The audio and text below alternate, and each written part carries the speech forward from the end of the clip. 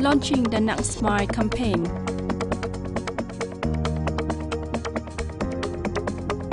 City refurbishes 35 street pavements in preparation for APEC Economic Leaders Week 2017. Đà Nẵng attracts 28 investment projects into industrial zones. Hello, welcome back to DRT News. On September the 19th, a delegation from the Lao Overseas Liaison Committee and the State Commission on Overseas Vietnamese in Da Nang, led by Mr. Suvarna Phuyavong, paid a courtesy visit to the city's leaders. Vice Chairman of the Municipal People's Committee, Trần welcomed the delegation.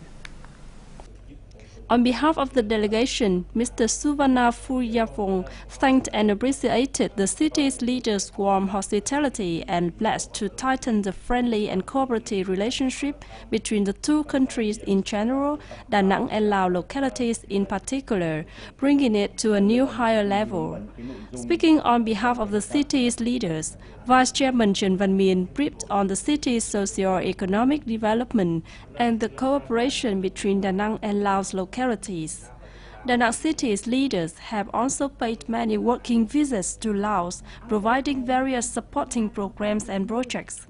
Since 2002, the University of Da Nang has received nearly 750 Laotian students. Currently, 4 Da Nang's companies are investing in Laos with a total investment capital of nearly 52.3 million USD. Export turnover to Laos in the first half of this year is estimated as 24 million USD, up by 56.8% over the same periods of last year. On the afternoon September the 19th, Da Nang Department of Tourism held a press conference to launch Da Nang Smile campaign, delivering the message, joining hands to develop Da Nang a more civilized, friendly and hospitable city. Da Nang People's Committee Vice Chairman Nguyễn Ngọc Tuấn attended the conference. The campaign commences from September to December 2017 in order to form and develop the civil officials' civilized communication habit and behavior, as well as friendly and polite attitude, especially those working in the tourism and related sectors. The tourism sector will produce the communication protocol and simple common phrases in such languages as Vietnamese, English, Japanese, Chinese, Korean, and Spanish to help communicate with tourists. In addition, organize training classes for staff of restaurants, tourist spots, travel agencies, hotels, contributing to creating the good impressions for distinguished guests in the APEC Economic Leaders Week 2017 and tourists coming to Da Nang City. According to Vice Chairman of the City People's Committee Nguyễn Ngọc Tuấn, so far the city has basically completed renovating the lighting system as well as refurbishing the landscape and pavements of 35 streets in preparation for APEC. In addition, the city has also upgraded and repaired a number of buildings as well as embellished the urban landscape, cleaned up the vacant land lots and upgraded some other cultural works. At this time, important works serving the APEC Economic Leaders Week 2017 have been basically accomplished, some of which were put into operation and ready to welcome visitors participating in the event. According to experts, with the scale and importance of the APEC Economic Leaders Week, Da Nang has grasped a tremendous opportunity to affirm its position domestically and internationally. According to the Municipal Department of Tourism, around 13,500 laborers in hotel sector will serve the leaders, politicians and businesses from 21 member economies participating in the APEC Economic Leaders Week 2017 in Da Nang. Currently, the city's tourism sector, along with local accommodation establishments, have trained the hotel staff on the communication culture, civilized behaviors, the polite and friendly attitude towards guests participating in the event, as well as domestic and foreign tourists coming to the city.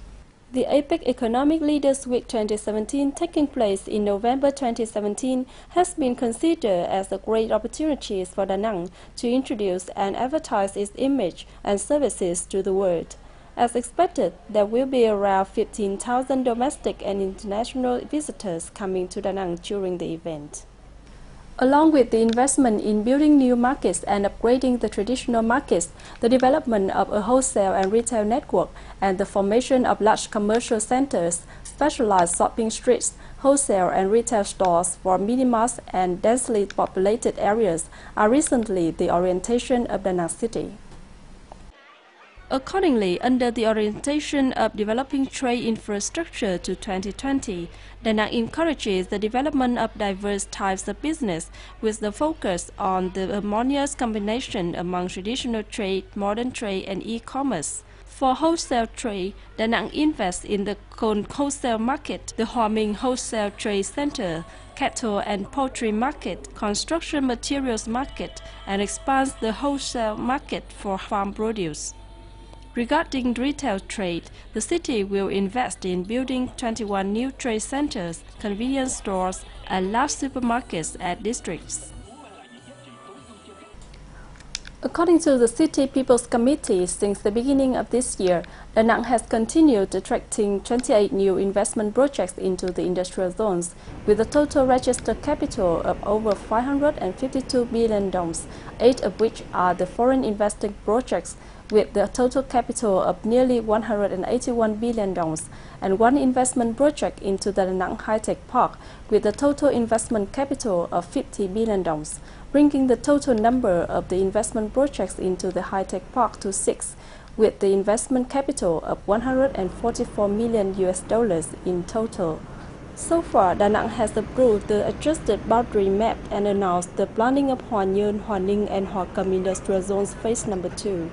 Currently, the city is speeding up the implementation of procedures for investing in and building these new industrial zones.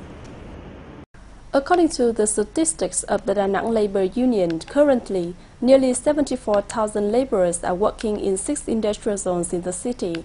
However, these industrial zones are still lacking nearly 5,000 employees. In fact, this situation has continued lasting for many years. The labor shortage is existing mainly in the sectors of manufacturing, garments, footwear, electronic assembly, mechanical, and welding. Reportedly, these enterprises repeatedly post recruitment information, but the number of registered employees is only about 30% of the need. The problem set for the sector's functional units and employers is that they have to offer more practical support and preferential policies towards while taking care of the employees' lives so that they can attract more and more laborers to work for the industrial zones. The Vietnam Information and Communication Technology White Paper 2017 was officially released by the Ministry of Information and Communications. This is an important publication which has been annually released by the Ministry of Information and Communications since 2009, aiming at providing the most accurate information and data on the status of ICT development in the country. This year's white paper provides statistics on the performance and development of the ICT sector, covering IT applications, the IT industry, information security, telecommunications, internet, radio and TV, and other related fields. The ICT White Paper 2017 is printed in 2 versions, both in Vietnamese and English. The annual paper will also be published in electronic format. Minister of Information and Communications emphasized that this publication is especially important as it not only provides the basic statistics to reflect the ICT development status and is as an official data source for management activities, but also serves as a basis for foreign investors to assess and seek investment opportunities in Vietnam. On September the 20th morning, the City Department of Labor, War Invalidity and Social Affairs, in coordination with the City Department of Justice, held a conference to launch the implementation of the 2016 Law on Child Protection. At the conference, delegates were introduced the main contents of the 2016 Law on Child Protection, such as the concept of the children's rights, the principle on realizing the children's rights, and the prohibited behaviors.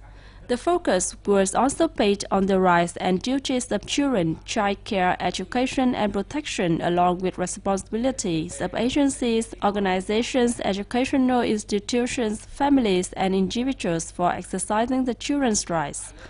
After the conference, the City Department of Labor, War, Invalids and Social Affairs and the City Department of Justice will coordinate with relevant departments and agencies at grassroots levels to build specific plans for intensively propagating and disseminating the law on child protection in association with the implementation of the effective models in line with local practices.